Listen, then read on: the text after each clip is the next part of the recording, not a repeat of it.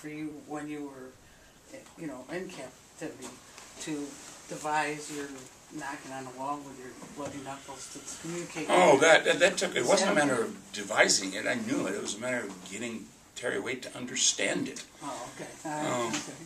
Because he's on the other side of the wall. He had no idea what I was trying to say or what I was trying to do. It took him quite a while to understand that it was a code and then to figure out the very simple code that it was. I learned, like most Marines, you go through escape and evasion class, there's a box code that they used as POWs in North Vietnam.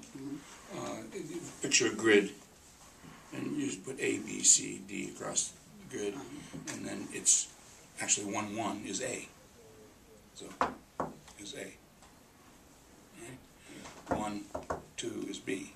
Okay. I try to teach that to TW. Now you understand, we're not talking to each other. No, we're right. sure pounding on the wall. And one letter at a time. One letter at a time, and he couldn't get it. He just couldn't get it. So I went back to, okay, Terry, it's the alphabet. 1, 2, 3, But you didn't know that Terry was your behind the wall. You didn't know. I didn't know who it was. We suspected it was him. We didn't know for sure. We just knew there was another prisoner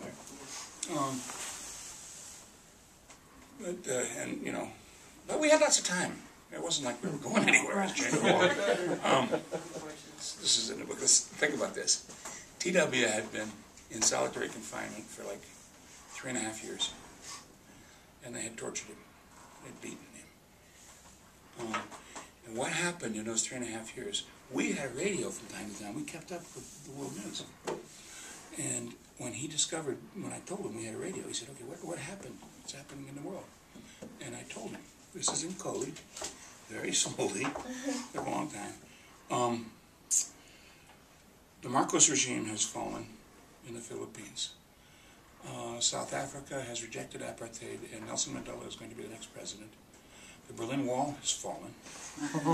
Soviet Union has collapsed, and all of Eastern Europe and the Soviet Empire is going democratic. He didn't believe me. Can't blame him. No. He thought I was somehow pulling his leg.